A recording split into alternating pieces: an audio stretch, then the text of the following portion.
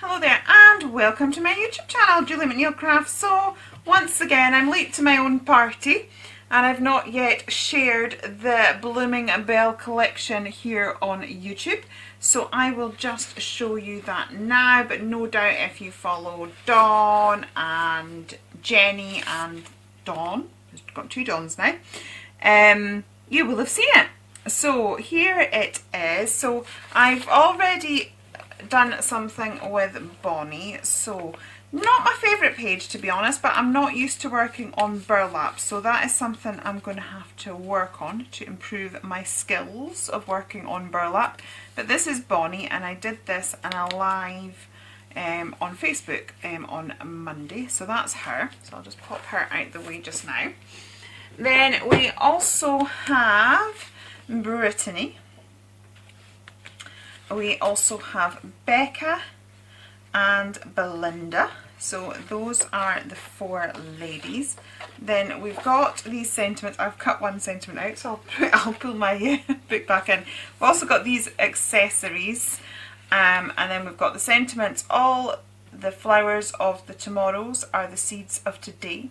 Happiness blooms from within. Bloom where you're planted. And Mother Nature has the best box of crayons. Spring is a lovely reminder of how beautiful change can truly be. And if I pull back my page, let's hope I find it quickly now. There we go.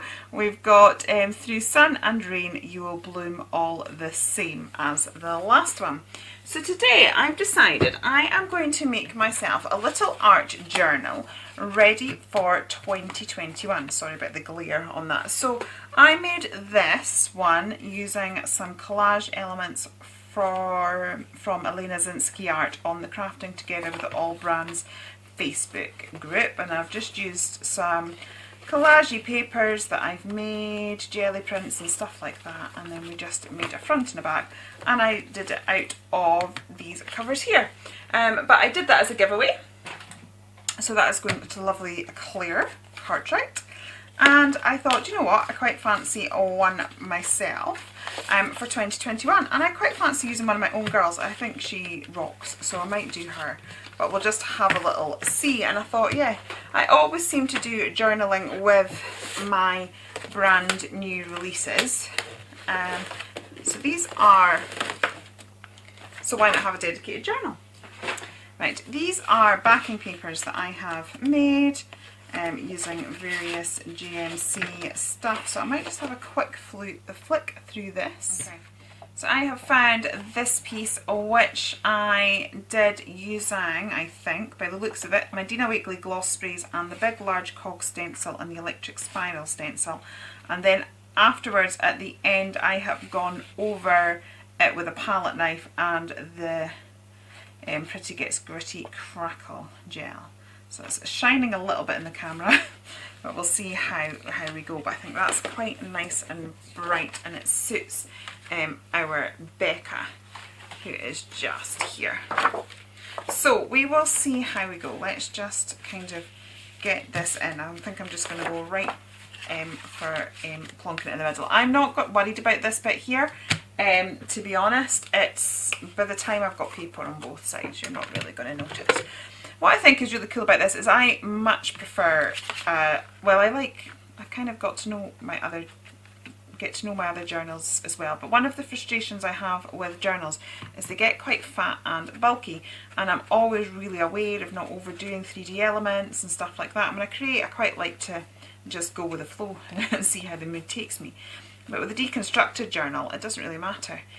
You can put on as much as you want, because you can because it holds together with rings. And one of my favourite journals is my Junk and Disorderly journal, which actually is getting quite full now, so I might just sort of go through that at some point and do the missing pages, you know, where I've done a journal page on one side but not the other, and then get that one and call that one done. But it's really easy to make your own sort of deconstructed journal like that. That one there, it was chipboard. It had a chipboard backing, and it had just bits of paper. And to be honest, when I first started, I didn't really think about doing it yourself, so I bought a couple of refills before I suddenly realised, do you know what, I could just cut down any sheet of paper to 8x8 and put the holes in. It's like, I don't know why it took me so long to come to that conclusion, but yeah, it did take me a while. So once you realise that, you can actually just make a journal out of everything. And what's nice about a deconstructed journal is there's no set amount of pages. So as I said, I might just make this my journal for 2021. And if by the end of 2021 there's 6 pages in it, then that's fine. If there's hundreds of them, that's fine too. It can be as big or as small as you want to make it. And I just thought, actually, I really like this size. It's quite an unusual size for a journal page. And then if you were to do a double page spread, it would kind of almost be a square as well, and not an overwhelming size square. It'd probably be 8x8, so ish, just going by eye there. So I think it could be quite a nice idea. I'm just so sorry it's reflecting into the camera a little bit. Hopefully by the time we knock it back with a bit of gesso or something, it'll not be quite so shiny. Oh, you know, it feels so good to be crafting. I know if you follow my channel, you'll be aware that I'm sort of in a temporary abode in my spare room, and some of my craft stuff was still in the loft, and to be honest, everything was just doing my head in a little bit, because the loft has now become almost like the shop. So all the stock's up there, and that's where I pack my orders and stuff, and that was kind of disorganised and not working as well as it should, and we've got a big show coming up in February. So I was wanting that working really well, so I was like, do you know what, I'm just bringing all the stuff down. So I've spent the last 2 days trying to get a loft's worth of stuff into a little room. It's all in. It's not kind of the best way designed. Like, I managed to get it all in. It all looks really relatively neat. But I know that it's going to drive me insane at some point, because I'll be like having to climb, you know, I'll be wanting something that's right at the bottom box. But yeah, it's fine. Alistair's working on my studio, so hopefully that'll be done in the next couple of months. Obviously with various lockdowns and things, there might be delays, because we need, like, although he can do the electrics, I think the fact that we're wanting to put electrics where they are, it all needs signed off by somebody that knows what they're doing, or somebody that's qualified to sign it off, sort of thing. But yeah, so I've literally spent 2 days. I like how bright this is, but partly it's reflecting in the camera and I don't want it to, and partly knocking it back a little bit will emphasise some of the crackle that's on there, so we will start to see that a little bit more. And also because our lovely Becca that I fancy using on the front is nice and bright, I feel I just need to knock it back a little bit. But this is one of the fun things about making backing papers. All of a sudden you've got something that's sort of, it would have taken time to start layering and stenciling, and I think, like, when you're doing backing papers as well, it's a great thing for, you know, when you want to create, but maybe your mojo's missing, or you just don't know quite where you want to be, what you want to do. Just making backgrounds where there's no thought into it, you're just sort of spraying. Actually, I think I made these in a live on Crafting Together with All Brands, and it was the day that I was just about to go live, and then the cat brought a mouse in the house, and I was literally running around the house trying to catch this mouse, rescue it from the cat, then take it somewhere safe where she couldn't catch it again. And so I ended up being a few minutes late in the live, and I wasn't overly prepped, and I was just like, oh, what am I going to do? And I just sat and made backgrounds, because, like, I was sort of like a bit, ugh.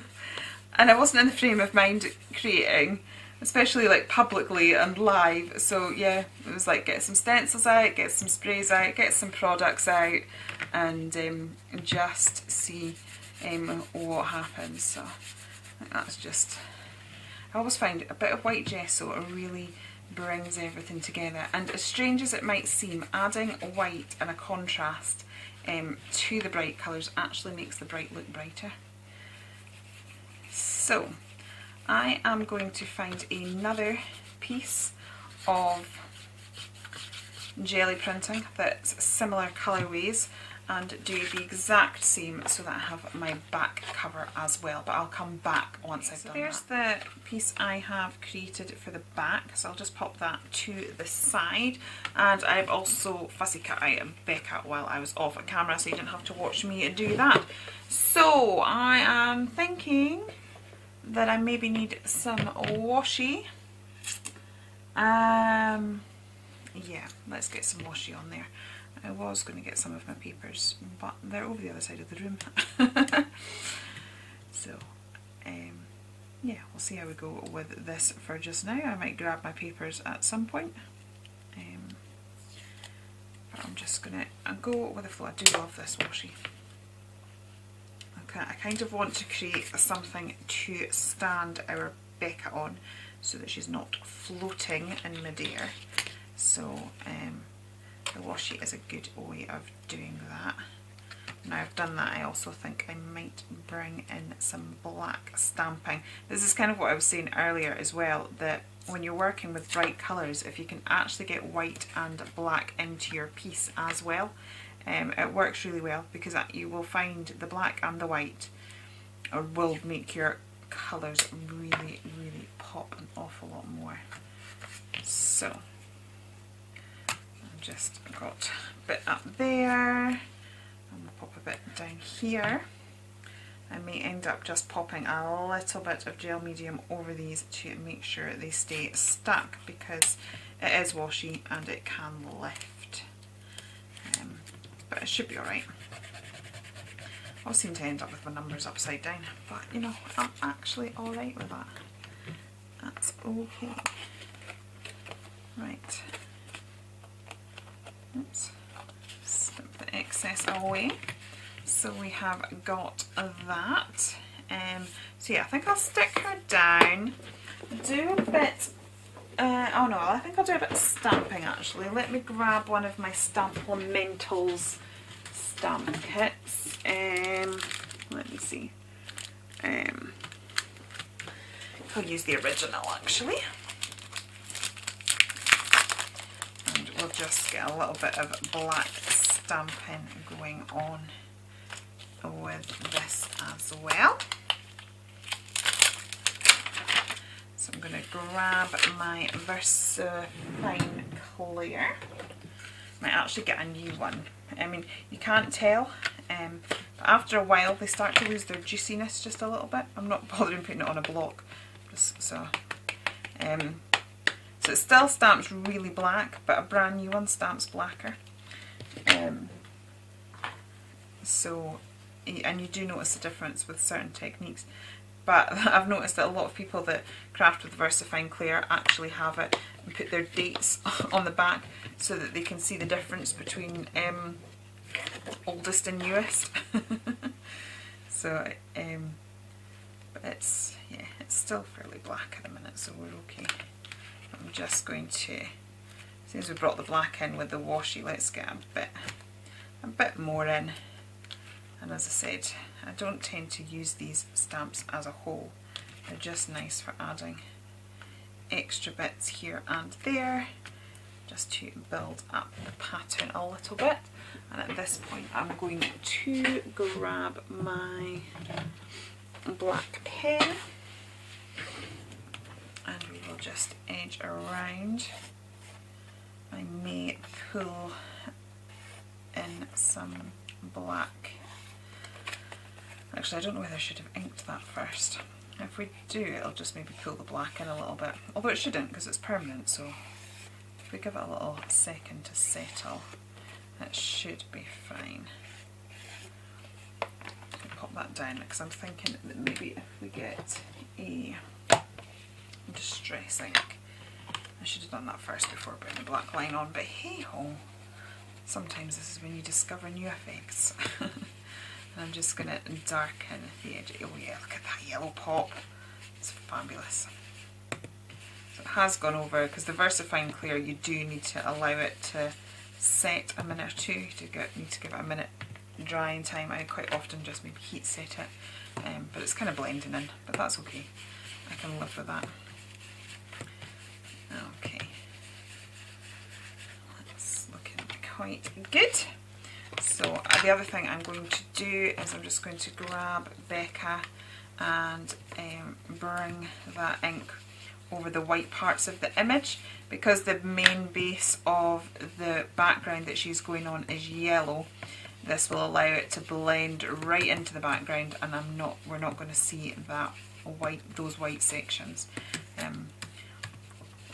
Each to their own. Some people love the white parts. I'm not. It's not really my thing. So I used to always fussy cut right to the edge, but with my girls I can't, because I add all these extra twiddly bits in. So they're still easy to cut, but you do have to sort of I tend to find that I need to leave the white edge. But this is how I get around that. So now that's not affected the colouring overly, but now you find that she blends into the page lovely, where I don't really notice the difference. So I am going to stick her down, and then I'm going to grab a pencil and we will do our shadowing. So let me just get some, I'm going for gel medium rather than my normal PVA glue, just purely, and this is the front cover of my journal page, so it is going to probably get quite a lot of abuse, in all honesty. So I want to make sure it's really well stuck down. So I'm going for lots of gel medium. Really need to order some more because I'm running out, because I use it so much. Oh, it feels so nice to be crafting. See, after I think cleaning your craft space is some form of torture. It takes forever. And the trouble is, as you're doing it, you're discovering things that you forgot you had, that you squirreled away with some amazing idea that you've never got around to doing. I've not ended up putting that up. Ended up going too low. She's not grounded anymore. That's okay. I'm going to put a bit more tape down, and then I will that'll get sorted with the shadowing. Yeah, so you end up surrounded by all this stuff that is totally feeding your creativity, that is making you just want to create, because you're like, oh wow, I could do that with this. I've got so many ideas buzzing round in my head right now. But your craft room is completely not usable because it's a complete and utter midden. Yeah, so it's quite nice to finally be done and finally be crafting. It feels such a lovely, lovely relief after 2 days of yeah, 2 days of sorting and organising lovely craft stuff. And I'm trying my best not to cause too much devastation as I craft just now. But I'm just off to grab my Inktense pencil. So I have got Saddle Brown and Sun Yellow. We'll see how we get on. And what I'm just going to do is colour it round the edges, and I always find this really does make a difference. I know I go on about it a lot, so if you're a regular to my channel, thank you for still following me and putting up with my waffle. But just in case you're new, I am going to go over it again. Now we may struggle a little bit because we've got that crackle gel. We're working on a more, yeah, right, so sometimes this happens. So right now it's taking on the paper, but the backing paper it's not taking, and that's because we've gone over it with that crackle gel. So now we're working on a shiny surface, and although the Inktense is an ink, it's not enough to sort of stay put. So our workaround that is the best thing ever invented, and that is gesso, and clear gesso at that. So what I'm going to do is let's get some clear gesso all over this, and it will just unify everything, because we're probably going to have issues over the washi as well. So I'm just going to get this all over. While I was off camera, by the way, I chopped off the flower that was on the edge there, and I've stuck it up there for some reason. It seemed to work at the time. I'm just watching her face a little bit. Nothing should move too much. The yellow Distress ink might a little, so I'm just going to be aware of how I do this. So I'm just putting this all over, and as I said, if you ever sort of end up with this sort of predicament, that a clear gesso is your best friend. And that's purely I just didn't think. I'm so used to sort of doing my normal routine of getting my shadowing done, and you're like, oh, that's not going to work. But there are always workarounds. So I'm just going to sort of gathered near the edges of that. I apologise if there was a funny edit there. My camera ran out of battery, so I changed the battery, and while I was off camera I've sort of brought the back to the same stage as the front, so it's got its black edging and a bit of black stamping on it. What else? I did that whilst I was allowing this to dry, although I have just sort of finished that with a heat gun, which is why we're getting a bit of bendage, but we're alright, it's alright. So let's see how we get on now. So we will add a little bit of the pencil. So for those of you that are new to my channel, I do this technique a lot, and it really does, look how different that is and how well that is that colour is now taken to the background. It pretty much wiped off before, and that is the wonder of clear gesso. Yeah, anyway, what was it? Anything, like even as I'm working, you can see the shadow. I don't know if you can see that. You can see the brush on my work just there. So anything in life, if there's something in front of it, there will be a shadow. And just remembering that simple fact, I mean, we don't have to go into complicated like theory and all of that sort of stuff, but just remembering that simple fact of putting a shadow behind what is in your foreground, it really helps the main image or the main part that you want to stand out, and it also helps to give a really 3D element to your work. So I really enjoy adding shadowing to my work. And I do think it is worth it, and I think it makes a huge difference to your finished product. I like to use Inktense. I like to use Inktense because it has the manoeuvrability of a watercolour. So as I put it down now, it's pretty much working the same as a watercolour. I'm activating it with water, I'm able to pull it out, and I find that gives me a lot more control. You can do this sort of technique with like a HB pencil or something like that, and I always find I'm a bit too heavy handed, whereas I find this just helps me to build up nice and gradually. The really cool thing about Inktense pencils is because they're in ink, once they're dry they are permanent, so you can then start to layer and layer and layer on these, and the underneath layer will not move. So it's not like a watercolour that when you start to work on top of it, you risk moving what goes on underneath. You don't get that with your Inktense. Once it's dry, that's it, permanent, and then it means you can really build it up. Hence the name, so you can get a really intense colour. So Inktense is a very good name for this product. The only thing about this process is it does take a little bit of time, and I am aware that that might be a bit boring, especially if you're used to seeing me doing it all the time. So what I am going to do right now is pop you on speed up and come back once we have done that part.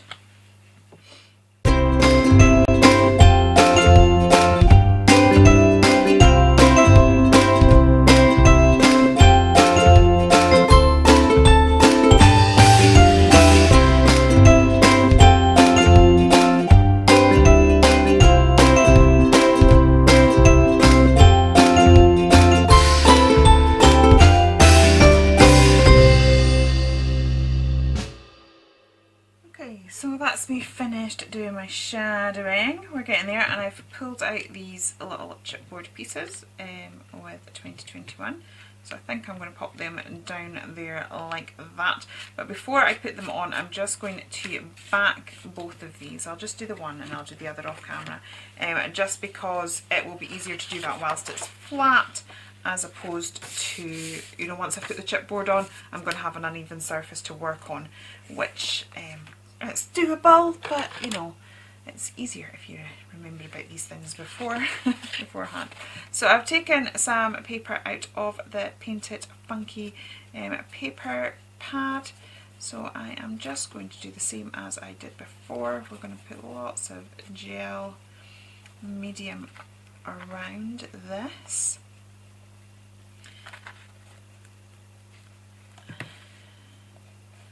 And I will stick that down. As I said, I'll just do the front cover with you. I'll do the other cover off camera, just so that this video is not too repetitive for you. So we'll just pop that down there, and then I'm just going to do this. Now the last time I was working with fairly thick card, this is a paper as opposed to a card. So if you grab your bone folder and sort of push up and pull back down, almost like you would when you are wallpapering, and the idea is that this way we get rid of all those air bubbles, and then we're less likely to get wrinkles and little lumps in our work. So, but because I was the card that went on the front was a 280 GSM, so I wouldn't have got this. I wouldn't have had the same problems with that as I may get with the paper, whereas the paper is a 160. So if you are doing something like that, it's a good wee tip to remember. So I'm just going to cut around exactly the same as we did before. And now, who would have ever thought that this was just a bit of leftover packaging? So if you have never art journaled before, why not give it a try during 2020? Yes, there are some amazing art journals out there. I have some. I have spent my hard-earned cash on some of these more expensive journals, but you really don't need it. This is a piece of packaging and essentially scrap paper. I mean, I made that background on scrap paper, so you don't need a lot to get started. Don't be put off. I think sometimes when we see all the mediums that are out there and all the types of journals and all this and all that, we can kind of get a bit overwhelmed and feel that we need it all. You really don't. You know, just work with what you have. Right, I am going to grab the yellow ink again, seeing as we've gone for yellow covers. I'm just a bit concerned I'm going to end up with yellow in her face. So let me just, what I'm going to do is, I've got some other scraps of paper here which I think are going to become pages inside this journal. I may chop them down and pop them in, but I'm just going to clean off this yellow. So I don't want to waste that lovely ink. It's just that I don't want that yellow ink to end up on her face and completely ruin it. So let's just, I always do this with my inks. This is how I clean up. I either create a new backing page or I stick it in my journal or something like that. I would never actually ever waste it. We spend our hard earned money on these inks and things. We don't want to be leaving half of it behind. Okay, I'll just give that a little dry. And now I know that it's just that, as I said, I don't want to end up with her having a yellow beauty spot or something right in the middle of her face. That could have been unfortunate. So I'm going to pull the yellow in. This is going to tie it into the front cover and make it look really good. But to be honest, this paper has loads of colours and it's nice and bright, which is why I chose it as well. So it's going to work. And as I said, I've chosen similar things for both the front and back. You don't have to, but I just thought that maybe made it look a bit more cohesive, but it honestly depends on you and what you want to do. So we've brought that in, then of course we will need, or I will need, I personally feel it's an essential, but you know, we each have our own styles. And I'm just going to get my black pen and edge that. Let's go all the way around like so. And actually, just the way I've cut that, it's a little bit rough. That's okay. what I tend to do is work with it and make it look deliberate. So I'm going to pull my ink pad in and just sort of rough up the insides, and then we've completely disguised the fact that the cut work isn't brilliant. So there's always a workaround. As my daughter says, there's no such things as mistakes in art, only sparkly surprises. So there we go. So that's me done that. So I am just going to do the same for the back, and then I'll be back. So I'm going to grab my little chipboard pieces, and I am just going to pop them down the side. I think I like it. I have fiddled around in different places, and this is kind of where I like it the most. There is these really annoying pips on them though, so I am going to have to sort of deal with those. Probably better with a sanding block of some description actually for this, but I'm sort of managing, so we're okay.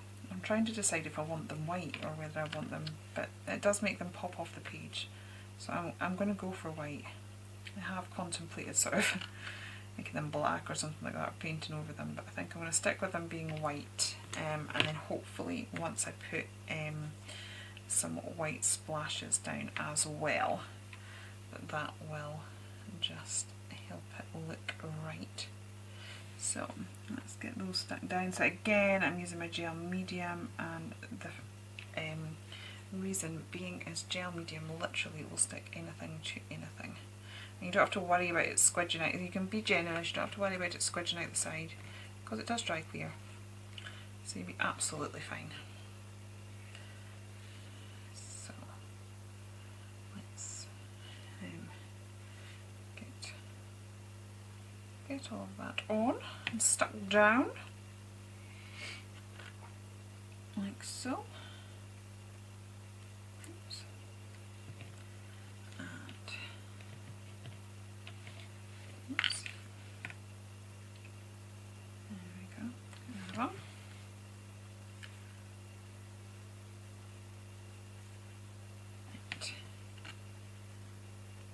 Do that, and also whilst that's drying I'm just going to have a quick rummage through my bit box to see if any extra embellishments would work, but I will do that off camera. Okay, so I have found a few bits and pieces. I do seem to quite like quite a heavily collaged look, so yeah, I'm just going to go for it, especially with it being the front cover. It wouldn't be me unless it was kind of absolutely mad. Now I've only got the one cloud, and I could, you know, go and stamp one and cut it out, but I really can't be bothered. So what I'm going to do is I'm just going to do that there, and then we will have this one somewhere else sort of popping in. Just pop it down there. Oh, why not? Okay. Also, my latest thing that I do quite like is to have some form of dangles. So I've got these little orange buttons that go quite well. So we'll pop one there. And then we will pop, oops, one just here. Like so. I've got my little mechanical bumblebee, and I do love bumblebees because for me they represent that the impossible is possible. So I do quite like to have, because their little bodies are too fat and their wings are too small, so they shouldn't be able to fly, and yet they do. They fly beautifully and they do a wonderful job of it. So yeah, I don't know if you heard that. That's my husband sneezing through in the other room. Don't know if that'll be picked up on camera or not. Right, so, and then I've just got a few different florals. We've got, oops, we've got our little snail, and just here, and a few different flowers, and we'll just build up. As I said, I do quite like just having a corner that's really heavily embellished. Just getting a bit more gel medium down there, as I said, because this is the front cover, and I'm just aware that it's going to take a lot of abuse, so it's better to put too much on than too little, and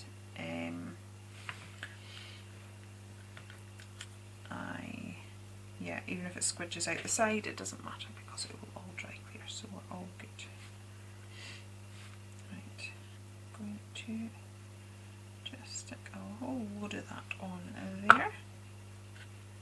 And the other thing with it being a gel medium, it does have a little bit of wiggle room, so especially as I'm building up a collage, I'll kind of want sort of flowers sort of going over and under, and I've just got that movement that I can just sort of pick something up a little bit and tuck it underneath, so that's quite a nice medium to work with for that reason. And I'm working with different weights here because I've stamped them onto various different cards, so it's all good. Like here, I'm just going to tuck it underneath the snail a little bit. Okay. Oops. I need to get some more behind her beautiful eyes she's got going on there. So we've got a little Becca with a little snail friend.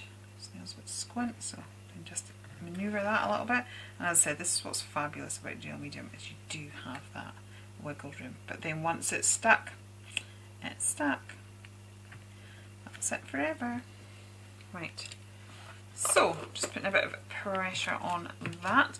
I'm just going to grab my black pen for some doodles, then we'll have some white splashes, and then all that remains is to put the whole thing together. My Jane Davenport pens, these things are amazing. They literally write over anything. So I'm just going to do a doodly fake stitched border. I mean, this is going over crackle gel and all sorts. Nothing phases it. It's amazing stuff. I love these pens so much. Okay. And then we'll come around like so. Now what I will do is add this stitching border to the back as well. At some point I may decorate the back. I may sort of have a look through. My bit box is actually quite empty at the minute. I may have a look through my bit box and see what randomness is there to sort of collage something together. But for today the focus is just on the front. I'm going to turn these into proper little dangles by just doing that and adding some little squiggles, and we'll doodle a few little circles. Yeah, and I think that is us. So I just need to grab some scrap paper, which, you know, isn't lying about because I've tidied my room. Typical. Right, so I'm just going to kind of cover her face. Not too worried about Oliver not showing, and maybe we'll get a little bit over a little Sneely's face as well. And I'm just going to get my this stuff, Daler Rowney Artist's ink, and we're just going to do some splatters, and then whilst those splatters dry, I'm going to grab some book rings. So I mentioned about making this yourself out of packaging. I bought a packet of 50 book rings, multi-sized, and I think it cost me about £4.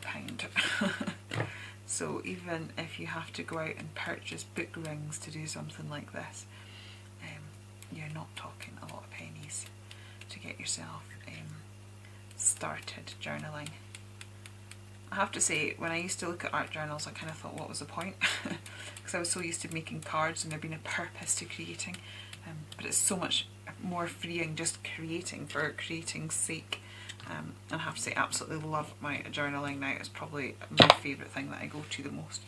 So there we go. I'm actually just going to be a little bit, put a bit more on. Sometimes I find this, once you lift it, if the card that you were using was just a bit too big, it's almost like the space without the splatters is too big. I'm severely running out of brushes, it's ridiculous. It's because I've had a load in the bathroom for the other day still to wash, and I've gone through quite a lot today because I keep sticking them in gel medium, and of course as soon as you stick it, in gel medium, it needs to go in water. or you will have multiple sticks. Okay, I've got a nice big white blob there, which let's do something about that because it's kind of completely in the wrong place. So, yep, what I'm going to do is from some of my backing papers that I have a stash of, I'm going to cut them down to size of this book. I'm going to grab my book rings and then we'll literally just assemble the book together. Okay, Happy's just come with a brew, so that's just lovely. Okay, so this is how the journal's looking so far. I'm going to start off with these cute little book rings, and they're just gorgeous, and I love the fact they're yellow, and I think it goes really well. But as I said, I bought a big multi-pack, so if by some miracle I do hundreds and hundreds of pages and those just aren't going to hold all the pages, you know, we can just swap them out for a bigger book ring.